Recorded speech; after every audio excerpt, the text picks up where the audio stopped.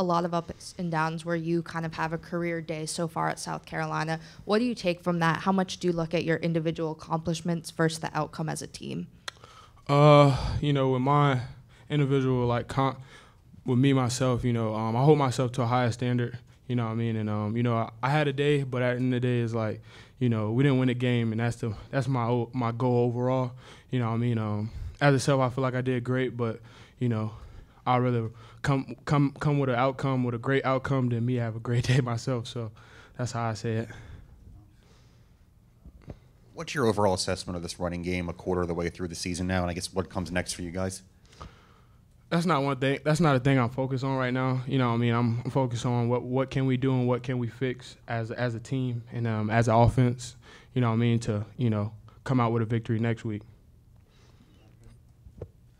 With Lenore's going down, obviously that changes things pretty significantly for y'all as an offense. How do you try to pick him up, because now he's gotten banged up a couple weeks in a row? What's sort of your message there? With that, I feel like, Robbie was ready, and, he took advantage of his opportunity. As being a veteran, just holding Robbie to a high standard as I do as Lenore's as well, and, just going back and talking to Lenore's and making sure he still had that high confidence in him as well, you know what I mean? And he'll come back stronger this week.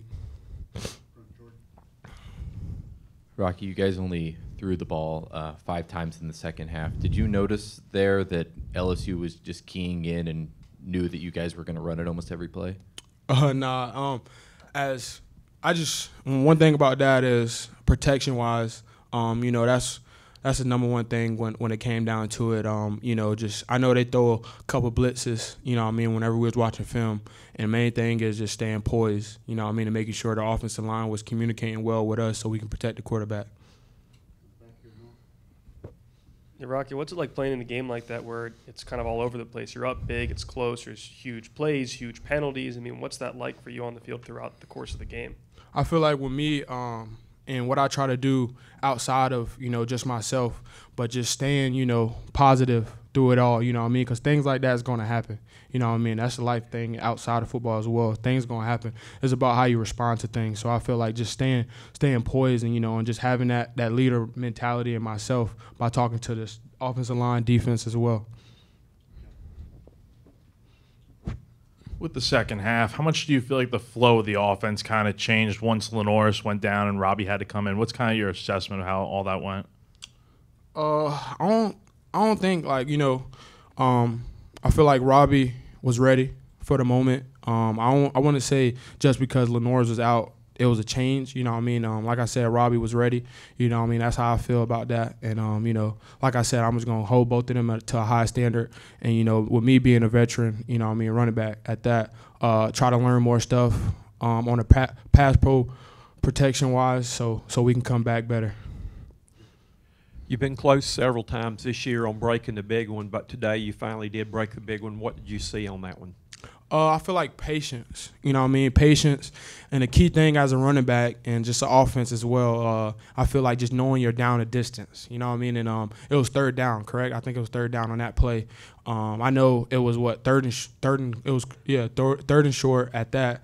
And the way they was going to do that, I feel like they knew it was going to run the ball. So I feel like they loaded the box. So my main thing was just being patient and knowing the leverage of the defensive end. So I feel like that was why I hit that and made a big run on that. And in that first drive of the entire game, I mean, you and Lenore's, both you guys were running the ball really, really well. What kind of went right in a series like that where you were able to sustain multiple plays of being able to get some push on the line and being able to move the ball? I feel like with me talking, in the huddle here and there, and just saying that, we got it and keeping them guys poised, and just letting Lenore's just be confident, be yourself, you know what I mean? He know what he's capable of, and I feel like I know what I'm capable of. Just about having that confidence and going out there with a lot of poise. Can you take us through that last drive there? I think you guys ran the ball twice before kicking the field goal. Coach Beamer was talking about that was kind of tough for him in a spot of not knowing, hey, do I run it one more time or do we just go for the field goal? And he ended up going for the field goal. Can you take us through that from the player's point of view? I feel like for a player's point of view, I feel like the run that I had before the field goal, I feel like I should have ran that as a real run. I don't really think that I pressed it how I wanted to. You know what I mean? My eyes was everywhere on that. So I feel like that was on me. You know what I mean? And, you know, just still following the point no matter what. That's what I need to do next time. And I feel like that was on me with that run because I ain't press it how I was supposed to. Yeah, thank y'all.